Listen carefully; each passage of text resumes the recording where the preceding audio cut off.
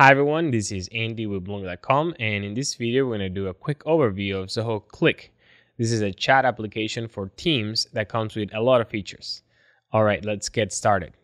When you open Zoho Cliq, you start in the remote work section, where you can see who is currently online and working. In this company, we don't use remote work, that's why you don't see anyone else here. But if you do work remotely, you can use this feature. Also, you can turn off this feature if you want, and I'm going to show you how to do it later on.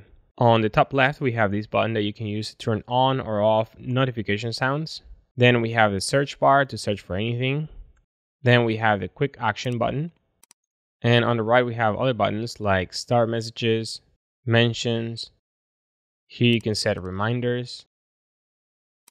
Then we have the marketplace where you can find extensions.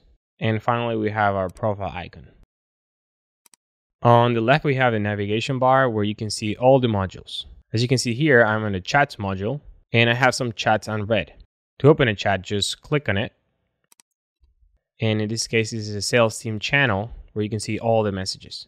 Zoho Cliq integrates with Zoho CRM. That's why we have some automated messages coming from Zoho CRM. To close the chat, you can use the X on the top right corner or just press escape.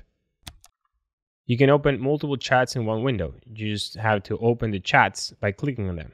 So I'm going to open this one as well as the next one. And now we have the chats side by side. You can open as many chats as you want, but you're only going to be able to see up to 4 chats in that view. To send a chat message, just click on the box here and start typing, and then just press enter. But you can do all the things like attaching files, either from the computer, from the cloud, or more. You can also type / and this is going to bring up all the commands, and there are a lot of them here.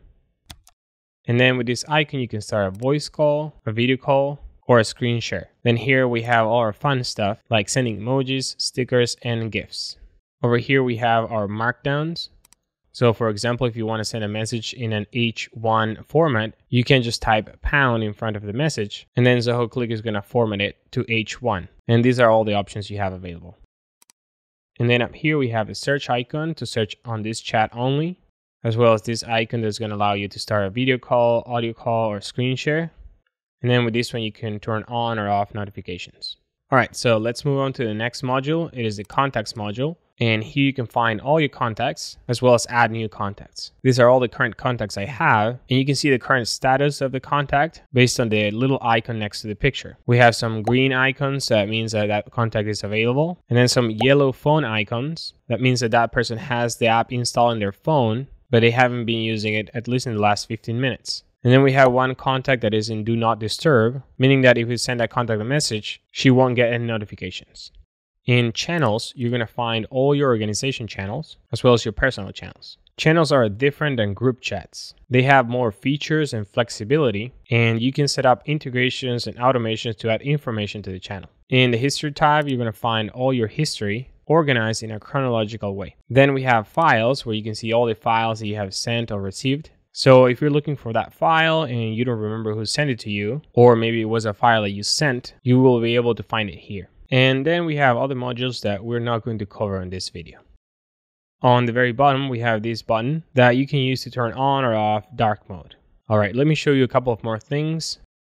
If you click on your profile picture, you can see a lot of more features. Here you can change your status, and we can also find our profile and settings. These are our personal settings, so it will only affect us. These are not organization settings. So you can change your general settings like your layout, emojis, and more, as well as your notifications, the themes, and then we have the personal information up here, and then status, where you can turn on the schedule do not disturb that will put Zoho Cliq in do not disturb in certain hours of the day.